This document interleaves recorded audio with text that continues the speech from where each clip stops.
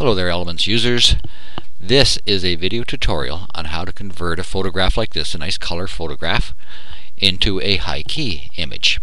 Now this is my little puppy Tabitha. She's about 7 weeks old, 8 weeks old when I took this picture, and she's a miniature bull terrier. So that's all you need to know about Tabitha. Okay, the first thing we need to do this is turn this into black and white. Now there's different ways of doing it. You can go to image mode, grayscale, or we can go on to our layers palette here and we can do hue and saturation, turn the saturation right down to nothing. Okay, and you see Tabby is now all black and white. Now we've got these two layers. We've got to get rid of these two layers, so what we're going to do is flatten the image, and the next thing we're going to start getting rid of some of this darkness and some of the detail, and we're going to do that again with the layers palette, levels, and here's our levels thingy, our levels dialog. So we're going to turn this up and let's see how it looks. The layers thing sitting in there. It's not too bad. Let's see, we'll turn this up a bit. Okay, let's go with that. I have no idea how this is going to turn out. I'm just kind of winging it here. Okay, now again we got to flatten the layers down. Now we'll get rid of the layers palette. Okay, so there we are. There's Tabby in her leveled black and white state. Okay, now the next thing we're going to do is we're going to use the dodge tool right here. It lives with the sponge and the burn. So let's turn this over here. And up at the top, I can't show it to you, but you've got your choices of how big your brush is, whether you're going to do mid-tone shadows or highlights, and what your exposure is going to be. Now the first thing we want to do is get rid of all the background around Tabitha, and so I'm going to use mid-tones and then shadows. So here we go. We just start scrubbing it away with the dodge tool, and here we go. What we want it to be is black, or is white. So I'm going to work away at this, and I'm not going to have you sit here and watch me do this. That'd be ridiculous. So I'm going to pause this and finish it, and I'll come back and show you where we are, and then we'll go on to the next step. Sound okay to you? Yeah, well, you haven't got a choice, because that's what I'm going to do. See you in a minute. Hi, I'm back. Okay, I've taken care of most of the background. I left a bit of darkness in here. We can work on that.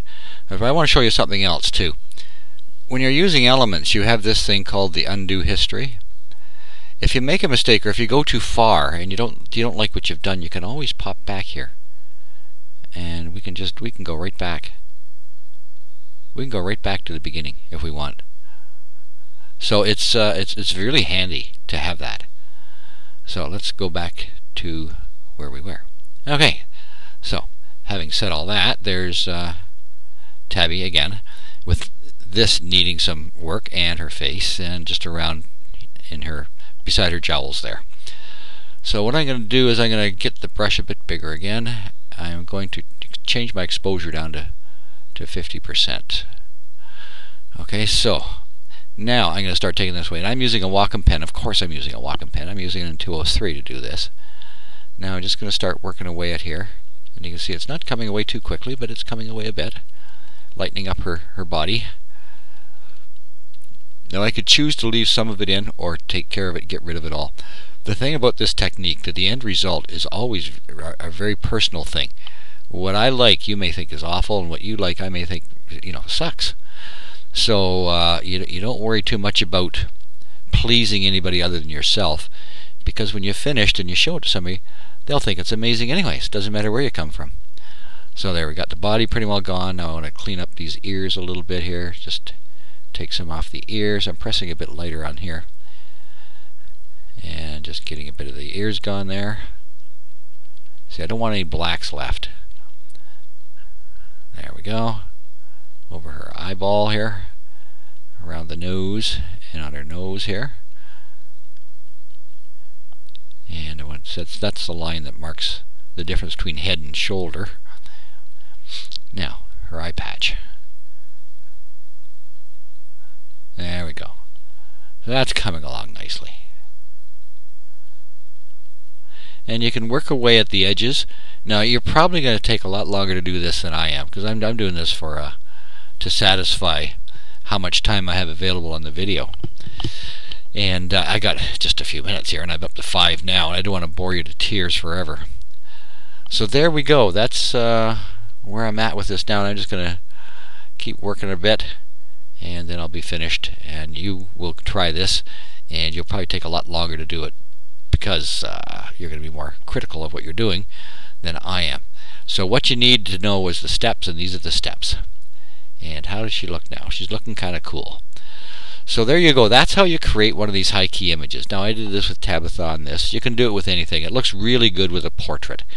And that's what I have on my site, if you came in off my site. If you're on YouTube, then you don't see that. You have to go to my site, which is www.the-graphics-tablet.com, and you can see a portrait with this. Or you can create your own portrait, but I'd like you to come and visit my site. You know, I like visitors. Visitors are good.